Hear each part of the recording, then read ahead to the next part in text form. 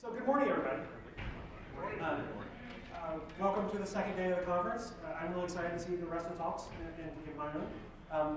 Hopefully this one will start the day off right with a little bit of energy. I think NoSQL is probably one of the most energized fields right now in web and application development. You can't turn around without hitting another key value store that somebody wrote, or a document-oriented database slapping in the face with its documents. And so hopefully I can bring a little of that energy and that excitement that people are actively working on this even as we speak. Probably some of you are hacking on this right now. And to keep you guys going for the rest of the conference. Now, the subtitle of this is Depth Relational Databases, but that question mark at the end is extremely important. I'm not advocating that we take all the MySQL developers or the Postgres guys or maybe Microsoft SQL Server developers out back and shoot them. I would never suggest that. That would be terrible. But I do want to sort of question the prevalence of the relational database model. And I think that's what is at the root of the NoSQL movement. But talking about that, let's actually dig into sort of the fundamentals of the NoSQL movement. And I think there are 5 main reasons why NoSQL is sort of taken off, though we generally only hear about 2 of them. The first one we generally hear about is performance. So you see benchmarks here and there about how fast Mongo is at inserts, or Redis is at reading things out of memory because it's all in memory. And they're compared to the detriment of the relational model with standard Oracle and other benchmarks. There's a huge amount of debate about performance benchmarks. And it's really light up here, otherwise you'd see Usain Bolt in all his fastest men alive glory. Benchmarks they're good for some things. They're not. It's kind of like code coverage, right? You can get a false sense of security from having high code coverage, just like you can from having really good benchmarks. Benchmarks are typically very under artificial constraints in very unique circumstances. They might not hold for your data, so it's always best to take them with a grain of salt. That said, it does look like a lot of the NoSQL solutions are a lot faster than the relational database that we might be using. I don't know about you, but my applications aren't generally database bound. That's not the driving factor for me. So we're going to move on from this one and talk about the second reason that people often present for going NoSQL, and that's scalability. And scalability and performance are often conflated, which just confuses the issue, right? It makes some people extremely upset when that happens. I'm looking at one of those people right now. But scalability is you take one thing and then you do one box or one node, and then you scale it up to a whole lot of nodes. And the ease with which you do this is the easier it is, the more benefit you're perceived to get from it. Right? I think this has become an important argument because of the web. Right? So 20 years ago, before the web was huge, before the web actually even really existed, I guess, we had desktop applications which did not have to scale to huge amounts, right? Because they're on your local machine and you're using it. You can only generate so much data in a day. And you had enterprise systems that could generate a lot more data. But even then, it was, I think, still a fraction of the potential that we have now with web-based software, right? Your software can be seen by billions of people, literally billions of people. And they can upload 100 photos a day, and now you've got hundreds of millions of photos a day. It's a whole new world as far as scalability is concerned. And so the database systems that we're accustomed to over the last 20, 30 years, they seem lacking, because that sort of extreme scalability wasn't a priority for a very long time. Postgres was a nightmare for replication for a long time, until a couple of years ago when they finally invested effort in it, and now it's much easier. And I think that's an important point, actually. For both performance and scalability, to me, these are really bad reasons to go NoSQL. There's nothing fundamentally true about relational database systems that guarantees that you won't be able to get adequate performance out of them, or you won't be able to scale them to the right level. In a lot of cases, it just hasn't been focused on because they haven't had that need. But if you wait, Moore's law will make things faster, and as you see with the Postgres example, we can make systems scale better. So those are sort of, I call them contingent reasons to like NoSQL. If you wait a little while, you'll get adequate performance out of the relational system. So there's no reason to sort of jump on the NoSQL bandwagon wholeheartedly. There are, however, several reasons that are more fundamentally the case. So flexibility, right? in your relational schema, you're going to constrain that schema, and it's hard to change it. Right? If you run an alter table over a table with 100 million rows, there's a real cost associated with that, and it's painful.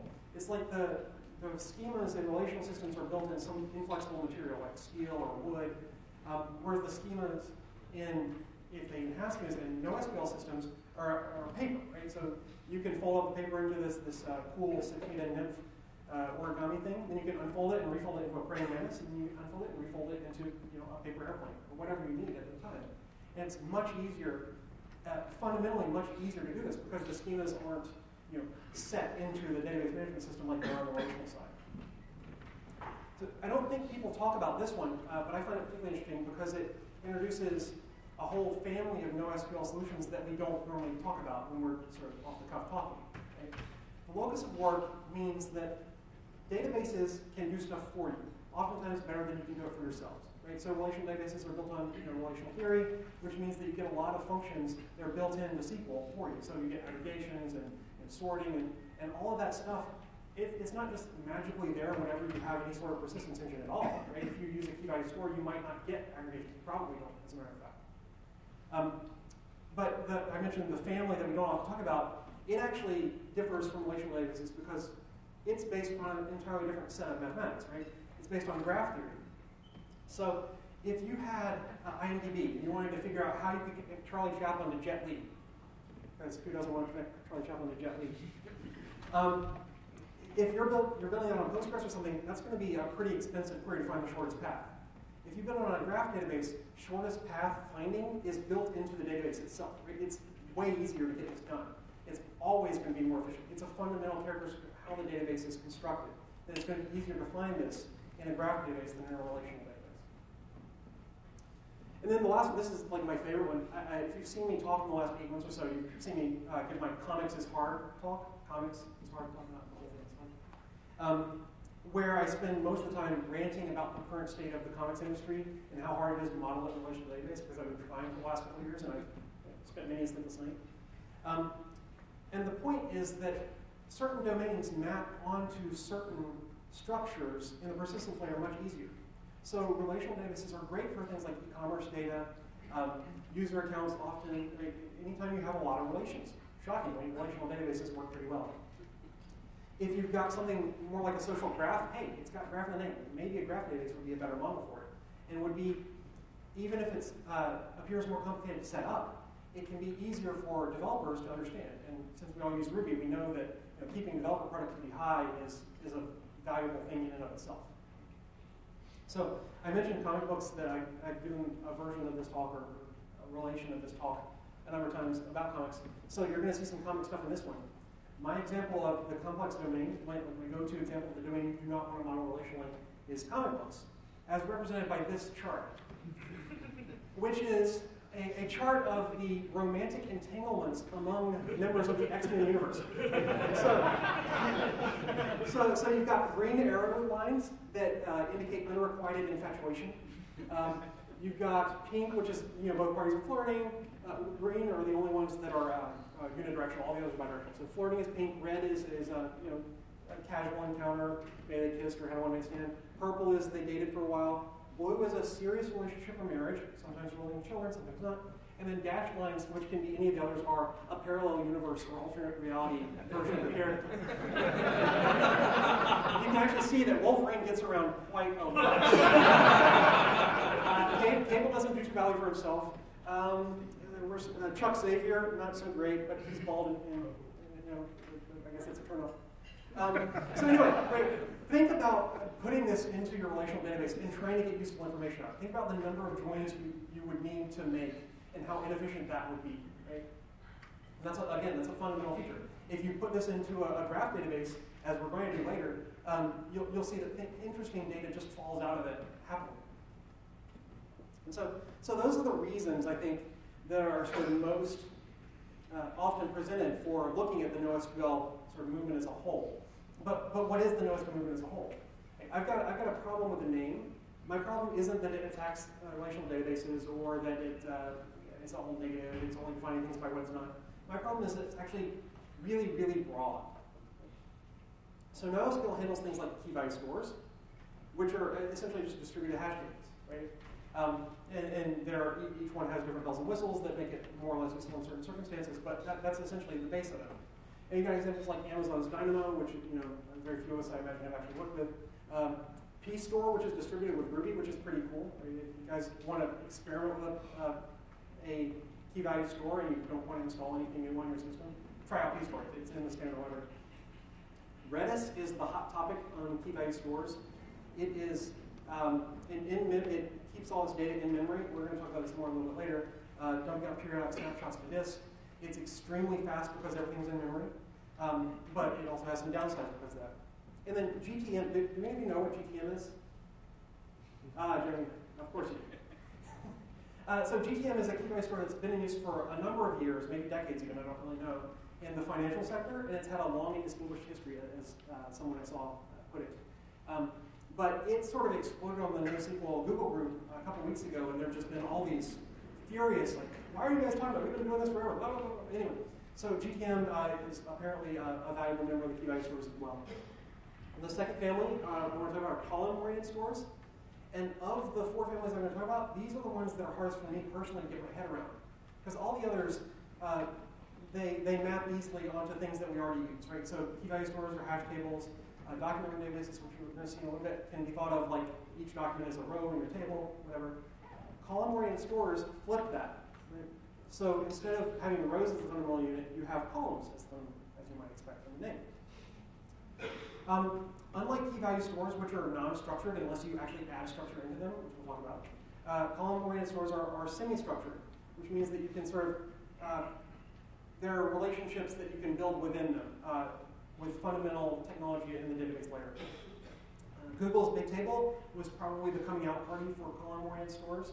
When they published a paper, it exploded. Everybody's like, wow, that's amazing. How do you store so many web pages? And now we know, Big Table. HBase is an open source column-oriented store. Cassandra is particularly interesting because it is it's open source for the last couple of years. It was developed at Facebook by one of the developers of Amazon's Dynamo, which was a key value store that I showed you before. But it is heavily informed by Big Table. So it's like if Amazon's Dynamo and Google's Big Table had a little baby, it would be Cassandra, and it would be awesome, as we'll see. So we're going to talk more about some of these as we go through in more depth. Document-oriented stores are probably more familiar to you than many of the others, because when Couch exploded on the scene, I mean exploded, right? All of a sudden there's no couch, and wham, couch is everywhere. And then there's a sofa bed, and there's slip cover, and there's futon, and it's a metaphor taken to extremes. Right, so document-oriented stores are also semi-structured in that you can have relations, and there's sort of one big relation built in, right? You've got a document, and then it has key value pairs within it. So there's that ownership of the concept of the document, and then it has stuff within it. And then you can have embedded documents within those, depending on your server and whatnot. So I mentioned Couch. Mongo, there was a great talk on yesterday. I don't know if Michael's in here. But there was a very in-depth talk on Mongo that when Confreaks gets the video, I would advise all of you to watch. Is Anthony here? I don't know. So I think, and I might be getting this wrong, I think Anthony Eden wrote RDDB after Couch came out because he wanted a Ruby version of it.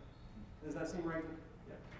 So if he's here, you punch him in the head for contributing to the ecosystem, or hug him or whatever, poking him, high five.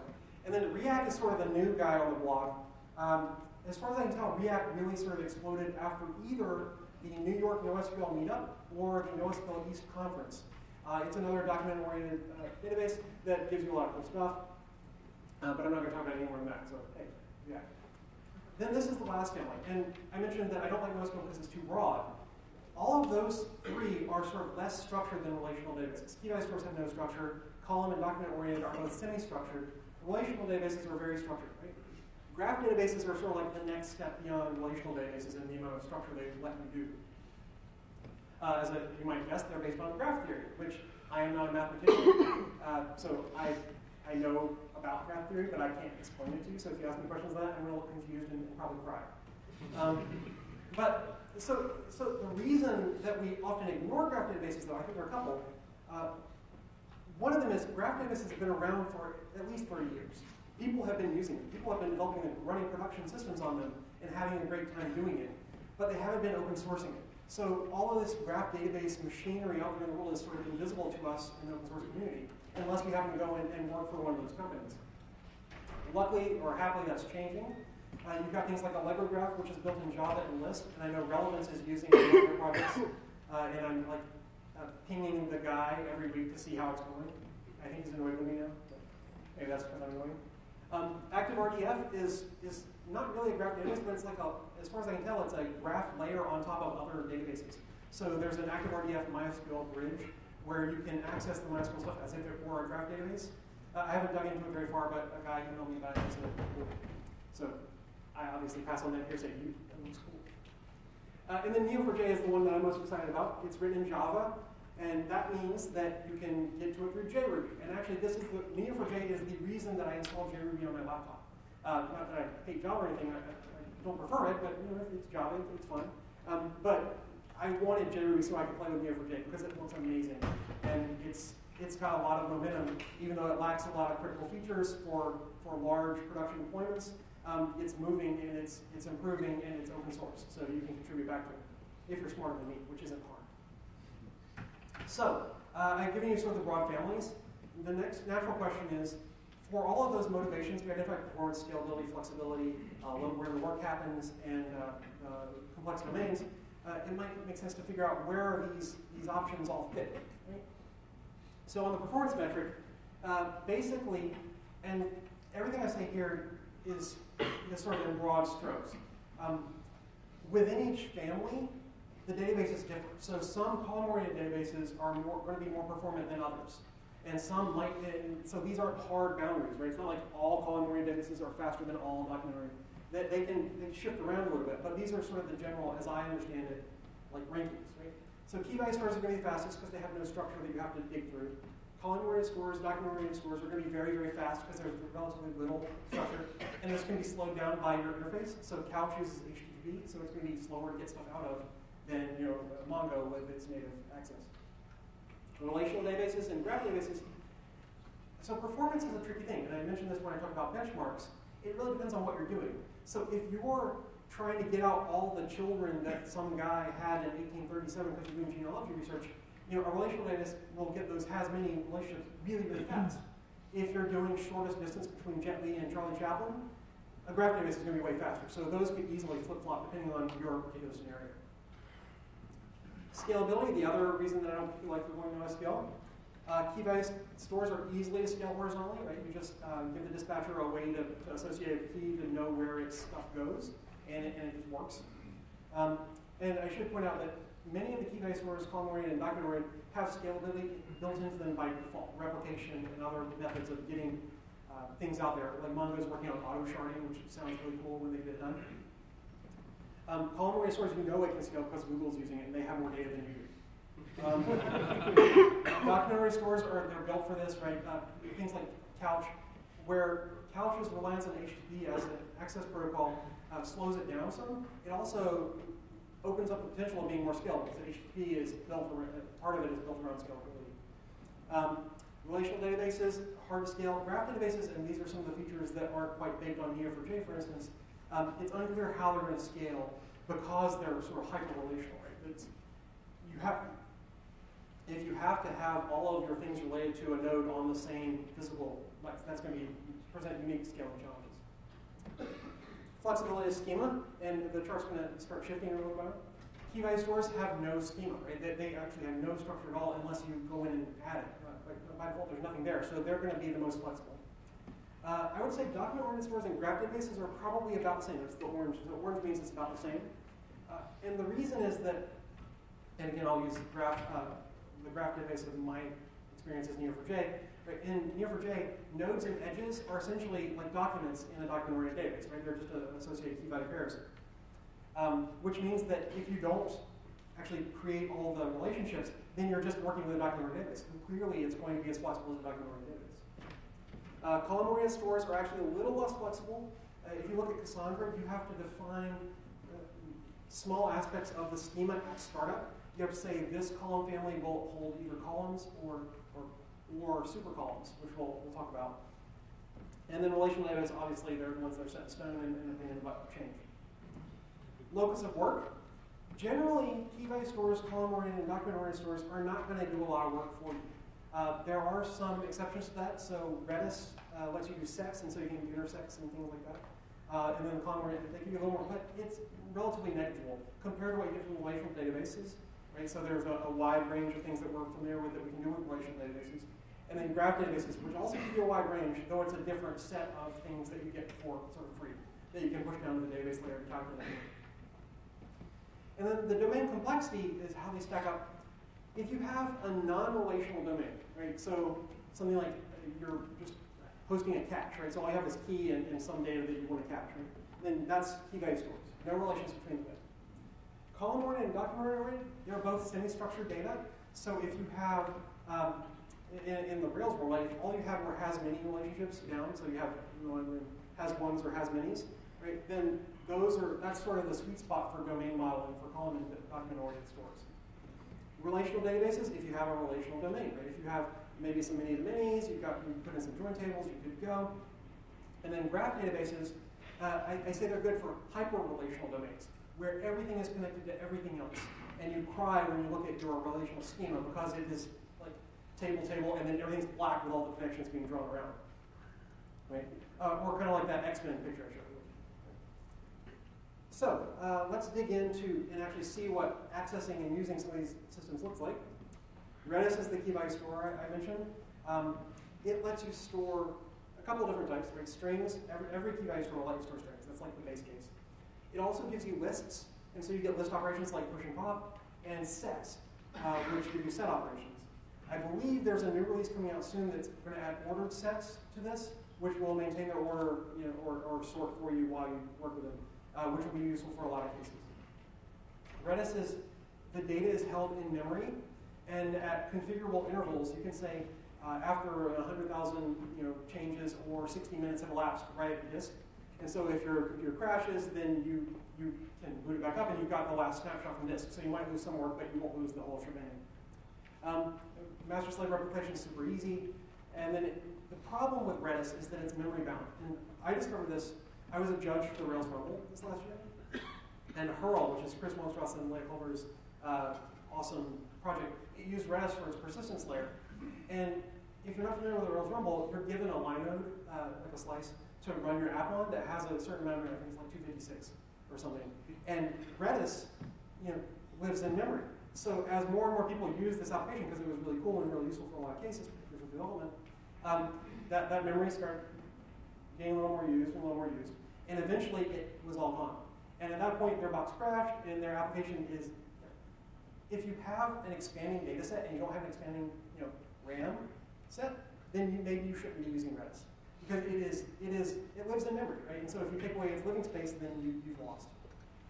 And so hey, comic books. So all my examples are comic book related. This is the Green Lantern after all the other Green Lanterns died. So Green Lantern, the new Redis. This is how you set a key. It's pretty easy. For most of these examples, I'm going to be going pretty close to the metal, like the Ruby, as close to the actual way you work with the system as I can. So this is just Redis RB gem, I think. So you set a key, you set a name, you get it back out just by asking for it, and then you can delete that key. This is how you use the list, right? You're pushing onto the tail of to-dos where, hey, I got to lose my ion power. Great. I got to mourn my dead loved ones because I have a lot of dead loved ones. And then I got to blow up all the zombie lanterns when an alpha lantern's battery gets. Anyway, I'm not going to go into the because of Blackest Night for all of you to be happy. And then, so you want to get out the list, right? You can do range operations, and like I said, with sets, you can do intersects and things like that. Another key value store I didn't mention was Tokyo Cabinet. Tokyo Cabinet, in the base case, it stores strings, but it also lets you store tabular data in something kind of like a relational database table. But the most interesting thing about Tokyo Cabinet is the ecosystem around it. So there's this whole suite of Tokyo tools. There's Tokyo Cabinet, which is the data store. There's Tokyo Tyrant, which is the network-aware version of the data store. It's like the server, and so you can talk to it remotely. Tokyo Dystopia, which should be a manga, but probably isn't. It's for full-text search, which I hear works very well. I haven't had the opportunity to try it out. And there's Tokyo Promenade, which is their content management system built on top of Tokyo Cabinet. So there's this whole little suite of tools that you can install and use together, which is kind of interesting. This is how you use token caption. That's the Justice League International, which is the second lamest Justice League of all time. Does anyone know the lamest Justice League of all time? What? Super Friends. No. The lamest Justice League of all time is Justice League Detroit.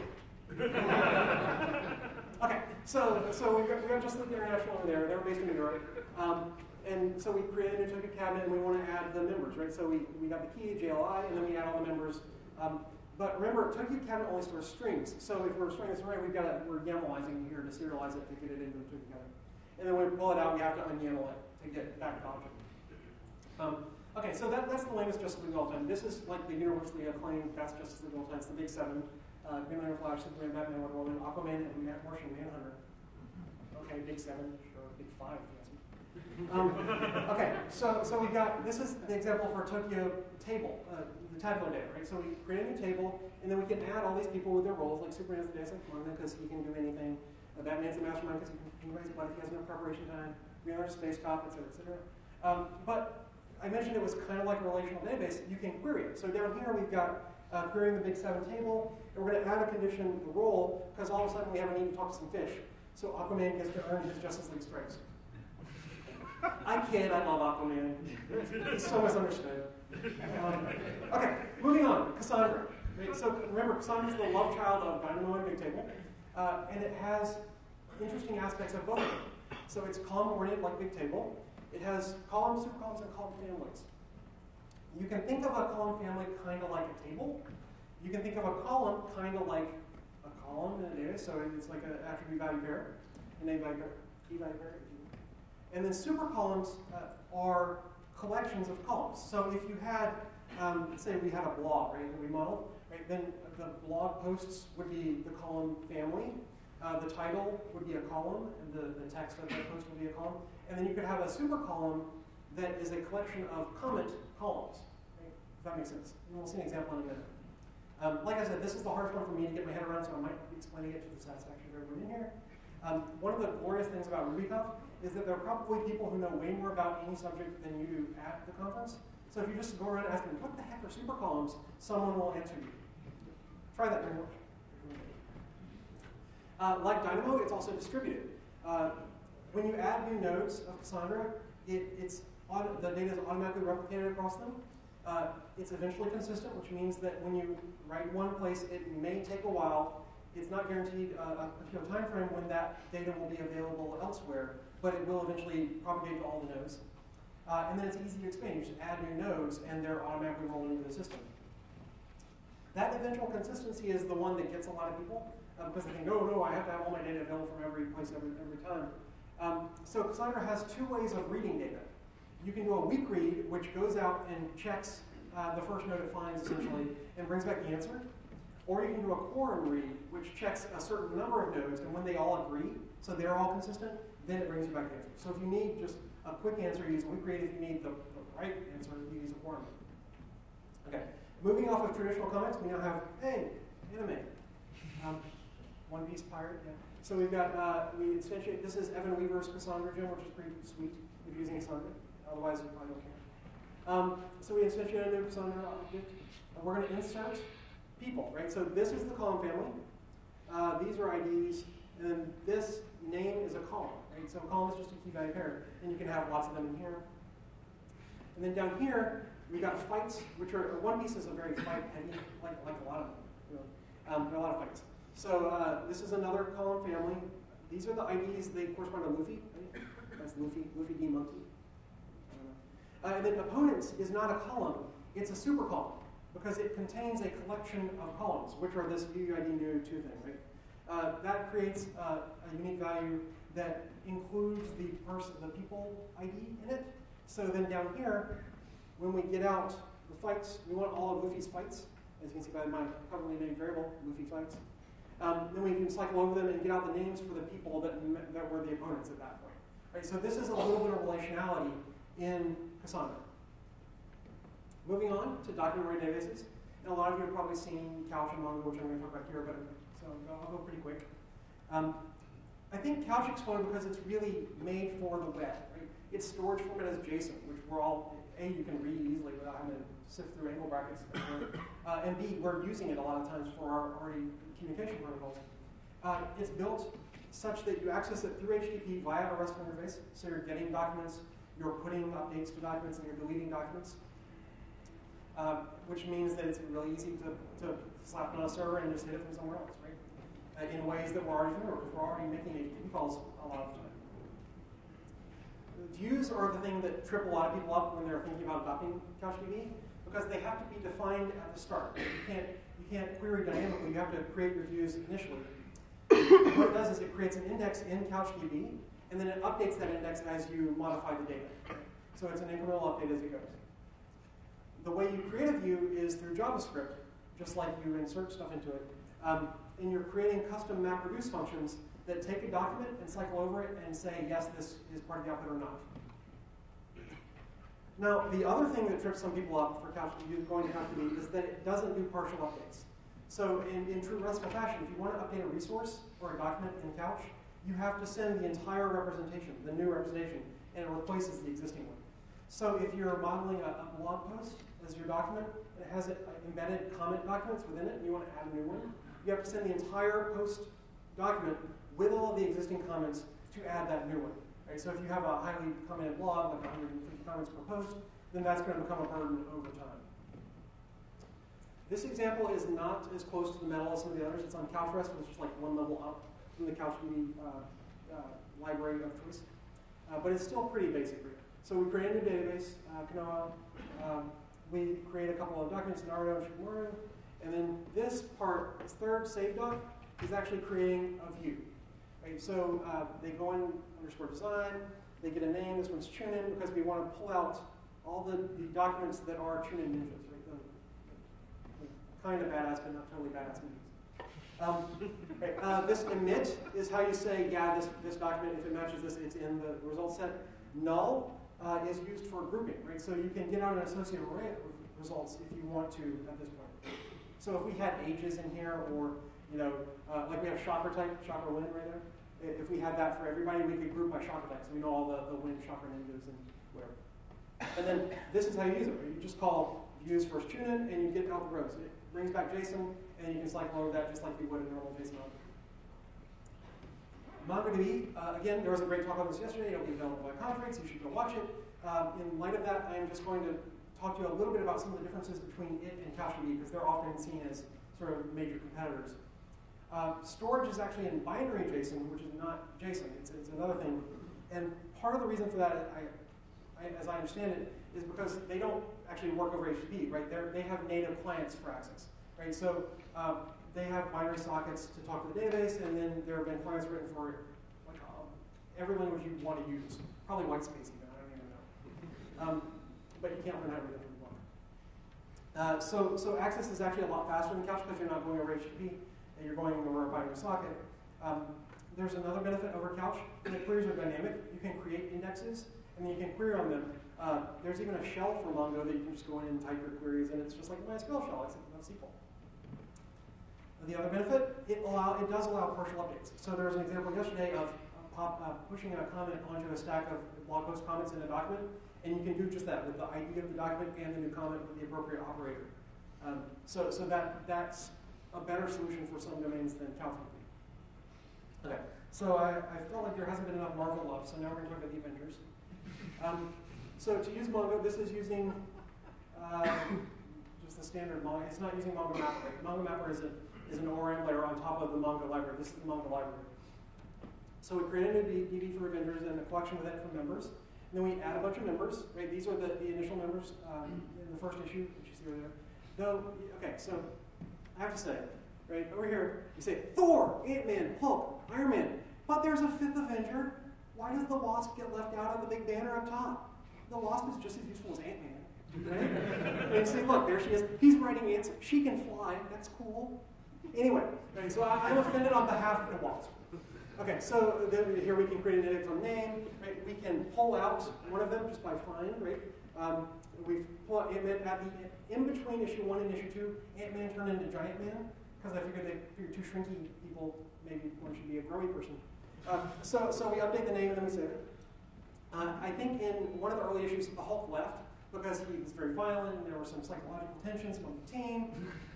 So he went away, and then later they found Captain America. So here we remove the Hulk, and here we insert Captain America as a new Avenger. Okay, finally, Neo4j, the last of the examples, is the graph database one, which is the last in the order. I've talked a little bit about graph database before, right? So this is going to be pretty stripped down. Structure is based on nodes and edges, and both are sets of key value pairs. They're like documents from a document database that just have potentially more powerful connections between them. Queries, it actually uses Lucene for the query engine, which means that you can query it in a lot of really interesting ways that we're already familiar with, because a lot of them already use Lucene or Solar, things like that. Now, so the example for Neo4j is going to get a little more complicated because there's a lot more stuff going on. It's actually split over 3 slides. The first one, I'm creating this person class with the Neo4j node mixin. So this person, whoever it is going to be a node in Neo4j as person edge. It's got a couple properties that are indexed. Name is obvious. Mutant is just going to be a Boolean for true they're mutant, false they're not. And then we've got some relationships here. We've got interests for that unrequited love stuff, dates for one-time hookups or whatever, and then marriages for stable, serious relationships. And what we're going to be modeling is over here, right? It's Magneto's love quadrangle of the story. So Esme was a young telepath who had a crush on him. He had a crush on Wasp at one point. He made out with Rogue, I guess, at one point. And then he married Magda and had the Scarlet Witch and Quicksilver, who you're all familiar with, I'm sure. Okay, so now that we've got our classes, we can, basically I just did that class so that I could condense the code a little more and don't repeat myself. So we're just going to create a bunch of people, right? So Magneto's person, these are all creating nodes. Esme's person, Rogue's, those 3 are all mutants. And then Magda and the Wasp actually aren't mutants. The Wasp got her powers from her husband, Pam, before he beat her up, which is terrible. Okay, so now we're going to add the relationships. Magneto had a crush on the Wasp. He married Magda. He had a date with Rogue. Esme had a crush on Magneto. Magda married, and because Neo4j doesn't do bidirectional relationships by default, you can set it up to do that. So when you declare the relationships, you can say, when you create this, essentially, this is not code, but when you create this relationship, create this reflexive relationship as well. But I didn't do that, so we have to define the reciprocal ones by hand down there. And then to query it, we get in and out, right? I want Magneto, and then I want to see who likes Magneto. And it comes back with Esme, because she's the only one who has a crush on him. And then, so this part just gives you the relationships, and adding nodes on them gives you the actual endpoints for those relationships. And then, so Magneto is all about the purity of humankind, and superiority of Homo sapiens. So let's find out if he really walks the talk as he does it. Who has he dated? Who's not a mutant? And so that's this query, right? And we just get an array of the nodes that he's dated that aren't mutants. In fact, I don't think he dated anybody who wasn't a mutant, but he did marry a non-mutant. So I don't know, Magneto. Guess I'm splitting into. Okay, so actually I'm pretty close on time, so I'm going to zip through this. You can simulate things just like altering complete languages. You can do in Python the same things you can do in Ruby. It's just harder in one than the other. Right? You can model things in non-relational databases relationally. So you're simulating structure at that point, right? So maybe you've got Superman's pal, we're in the home of hate, and you've got a document that's a person document, and it has a company ID that maps out to this underscore ID, which is built in by Mongo. So you're essentially rolling your own foreign key support at that point. Maybe you should go with something that actually has foreign keys if you want to do this. You can also model lack of structure, and FriendFeed famously did this recently. Right? They've got a big blob where they store all their serialized data. And I say this is also kind of a bad idea. This is one example, right, where I just took a hash, put it in YAML, and stored it in a content text field. At this point, you're losing a lot of the benefits of the relational database, right? Because you can't do referential integrity into that serialized data structure. It's a big pain. This is the entity attribute value pattern, where we have maybe the person table was originally full of sparse data, and then we extracted that out, and we have attributes, and it's essentially like a little, it's a virtual schema that we build up in here, but we don't get any of the benefits of it being in the relational database at this point because you can't link out to the values of attribute. Okay. And finally, we come back to relational databases, and I think that this is probably my favorite expansion of the NoSQL term because it hopefully it alleviates the fears of relational database proponents that we're trying to get rid of them. But it also says that there's still something you need to look at because SQL doesn't always work. And I think caching is a great example of this sort of hybrid approach because we're already doing it. Who here is using memcache? Right. You got a hybrid system if you have a database. I mean, maybe you just have memcache and that's great, but most of you probably have a database. You've got a hybrid system. You could easily swap Redis in for that memcache installation and maybe run out of memory, but it would work the same sort of way. Logging is a new example. This GitHub plugin replaces the Rails default logging facility with a MongoDB instance, and it logs in there, which lets you do cool things with querying log. And then most interesting for these sort of hybrid approaches are hybrid domains. Sometimes you're actually gluing together two different domains. So if you know lulu.com, right, it's a publishing, I'm not saying they actually do what I'm about to say, but they could. It's a self-publishing or Jeff Rosenbach's Peak Code, right, where they're selling PDFs and you've got user accounts. Okay, so e-commerce is a traditionally relational domain. It fits a relational schema very well. But if you're selling documents, maybe it makes sense to put them in a document-oriented database. Call me crazy, but naming stuff is powerful. Similarly, dating sites, right? You could take money from people in the e-commerce relational MySQL database, and then you have a social graph in the graph database that says, oh, Johnny dated Sally, and Sally dated Billy, and Billy hates Johnny because he dated Sally. Right? You could manage all those relationships much more easily in the graph database. That's simple. Sorry, I thought I saw a black snake green layer shrimp on there for the comments. Anyway, okay, so different scales of data. If you think about a photo sharing site where you've got maybe hundreds of thousands of users and they're uploading hundreds of millions of photos, right, you've got massively different scaling requirements between those sets of data.